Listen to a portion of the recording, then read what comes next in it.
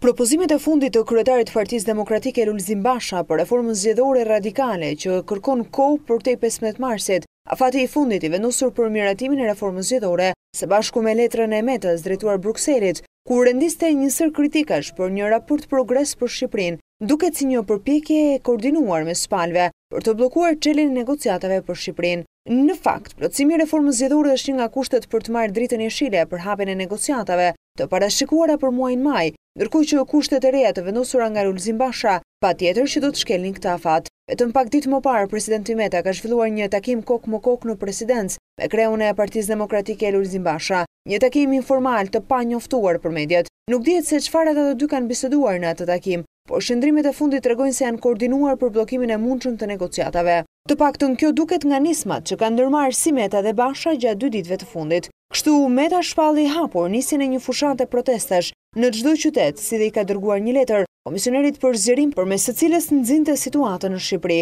Ndërsa Basha sot në mënyrë të papritur në një moment ku reforma zgjedhore po shkon drejt përmbylljes pas një faze të gjatë diskutimesh, ka propozuar një listë me kërkesa që kundërshtojnë konsensusin e arritur mes palëve dhe që shkojnë përtej 15 marsit. E gjithë kjo duket si një përpjekje e përbashkët për të bllokuar negociatat dhe për të penguar Ramon për të marrë një tjetër merit politike pas suksesit të arritur në konferencën e donatorëve.